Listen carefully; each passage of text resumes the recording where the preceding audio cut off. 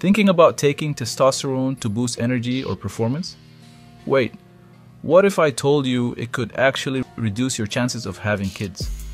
I'm Dr. Fashir, your men's health physician. Today, we're going to clear up one of the biggest myths in men's health. Can testosterone therapy make you infertile? Let's get into it.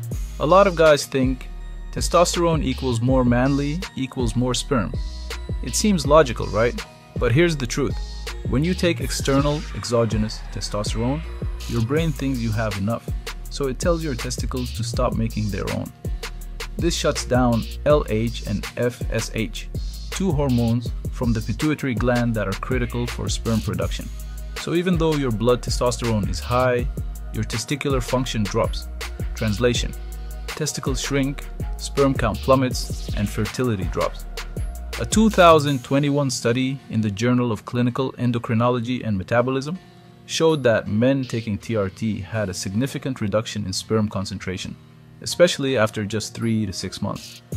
Another study found that more than 90% of men on testosterone therapy experience suppressed sperm production. And yes, it can take months or even over a year to recover fertility after stopping testosterone. But there's some good news. More on that in a minute. Hey, if you're still watching and finding this helpful, do me a favor. Hit that subscribe button.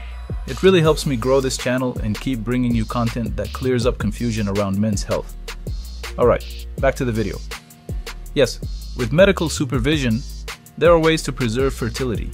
Doctors sometimes prescribe medications like HCG or clomiphene citrate alongside testosterone to keep the testes active. These medications can stimulate natural sperm production even while you're on TRT. But here's the key.